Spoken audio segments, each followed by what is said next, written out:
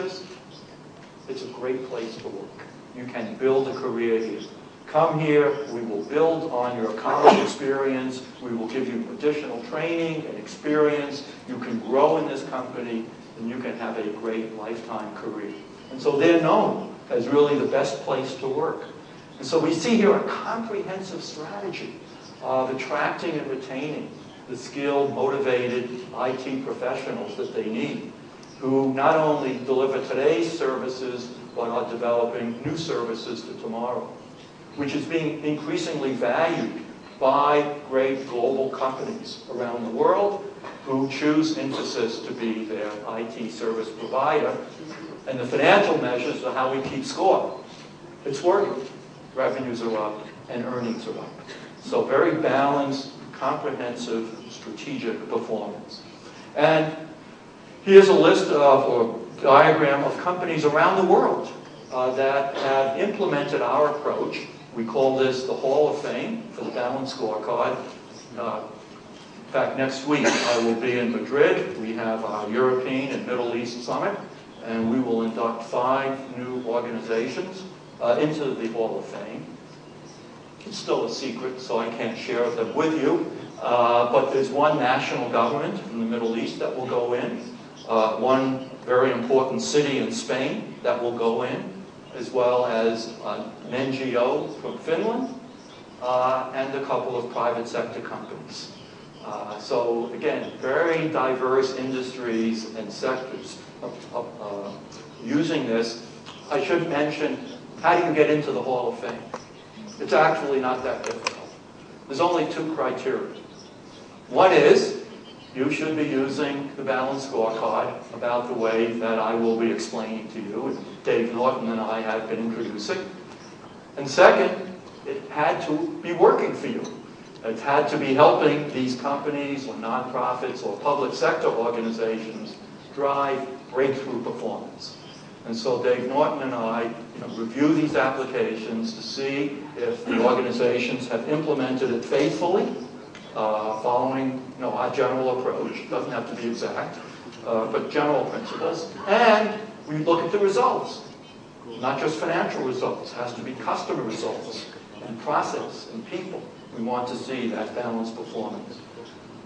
So the private sector companies are on the top.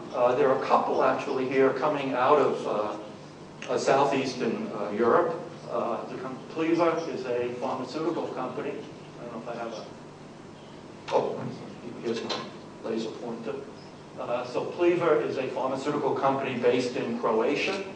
There's a very interesting company I got to know 10 years ago out of Slovenia, which is a financial services company, Activa. And let's see where my financial services are. This is Activa here.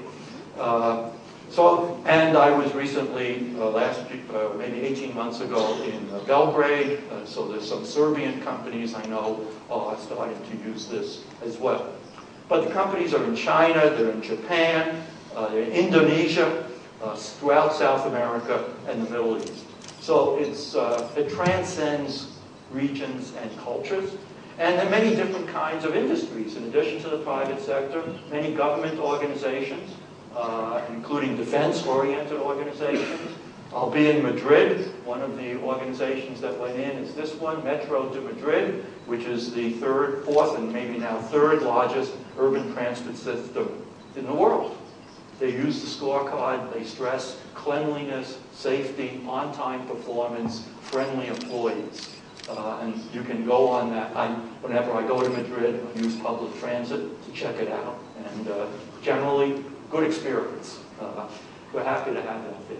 Many healthcare organizations are using it, nonprofits, including universities, and service deliverers. So this is a tool that does work. Doesn't work all the time, for reasons I'll explain. But we do know it can work, and this is the data that we see to do that. Now, as I said, if we were to survey organizations, generally about 2/3 of organizations, on a show of hands or on various written surveys, will say they're using some form of this approach, the balanced scorecard. Obviously, not all of those have made it into the Hall of Fame. And so people say, what goes wrong? Why? Where does it not work? And I would say the number one reason where this system has not delivered results has less to do with the system and more to do with the leadership of the organization. Where it has failed typically is because the approach has been brought in by a staff group or a middle management group.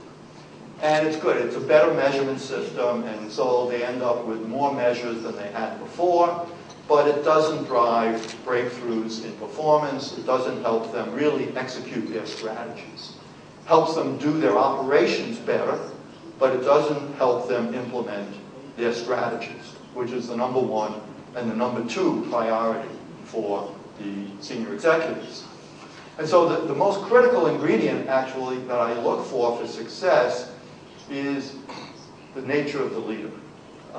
Is this leader really interested in driving improvement and creating success and accomplishment? So we spend a lot of time, and I'll talk quickly about leadership, but sometimes we get too infatuated with just leadership, and we forget about management. So leadership is about inspiration and new directions and challenges, as we'll see. But we have lots of visionary leaders that can't get the job done. So the real power is to combine the rigor and the discipline of management to help deliver the vision and the inspiration that the leaders provide. And so this is the symbol, it's the Chinese symbol of harmony, of yin and yang. And what we want to achieve, actually, is not one or the other. We actually need great leadership, but we also have to complement that leadership with management approaches and tools that can deliver on this. There was a bank in Brazil that, at the beginning of its balanced scorecard project, gave out a jigsaw puzzle to all the employees, 20,000 employees. The employees said, why are the executives giving us this little puzzle?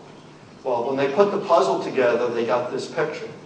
And this is a picture of actually a very famous family in Brazil that races sailboats and sails around the world. What is this jigsaw puzzle communicating to the 20,000 employees of this bank? It says to be successful on this sailing expedition, this great journey that we're about to go on, we certainly need an outstanding helmsman, the skipper who's setting the direction and the course and helping us to steer. But he can't do it alone. He needs the crew. And he needs the crew on board, working in harmony with each other, and also working to deliver on the vision and the direction that is set by the leader.